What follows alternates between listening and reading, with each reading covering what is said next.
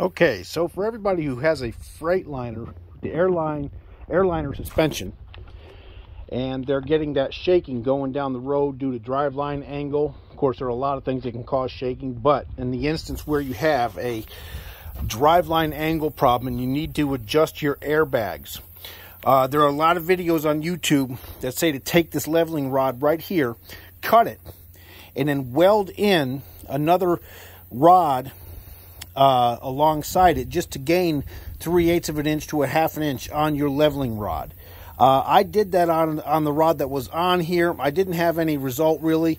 I did realize that my air leveling valve, which is right here, I'm just now in the process of putting it on, that this arm here where it hooks to the leveling valve was loose and it was all wallowed out. So, but anyway, back to the point. As I was putting this new leveling valve in here, I noticed that this bolt here, this stud that comes out of the back of the leveling valve, the hole that it goes into closest to the drive shaft is slotted.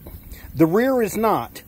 This one is. And so what that allows is for you to actually move this leveling rod, this leveling valve up and down, and that'll move at least 1/2 inch, 5/8 of an inch, which will give you a sufficient amount to raise or lower your suspension, whatever you need to do to get that drive line straight again and try to get that vibration and the shaking out. A lot of people call it vibration. Some people call it shaking. Whatever you want to call it's fine with me. I don't care. But try that before you go taking that leveling rod out and welding on it.